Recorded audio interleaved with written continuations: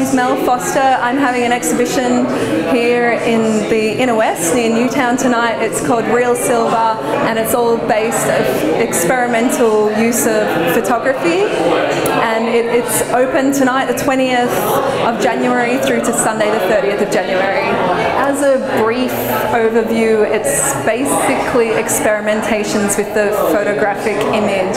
So it's working with photographs but not actually digital prints or anything. It's working with film, darkroom techniques, vintage colouring, screen printing, where I actually go in and hand cut all the stencils.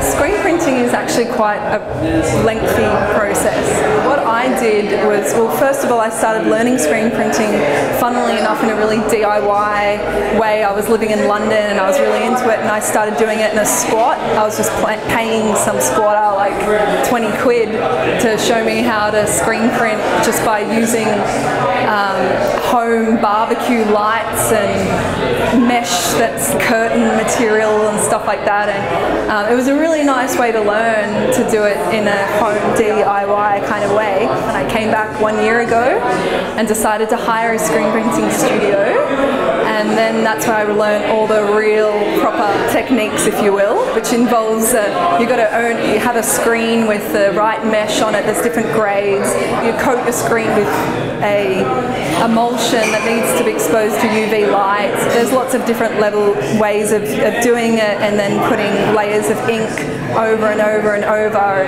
And it's a really nice process. It's nice to not be sitting in front of a computer. Once my studio ended, I had a studio for 6 months, it ended, and I sort of thought, oh, what am I going to do with myself?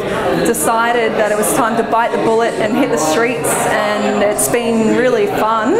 Everything I've learned from screen printing, I started blowing it up large scale, hand cutting the stencils myself, and just going out on the street and going for it. And it's really fun, and it's crazy, and maybe a little bit dangerous.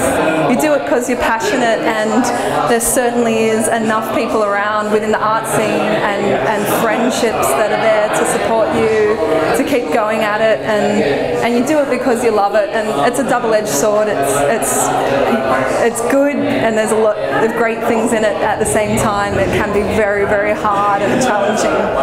It's still worth it.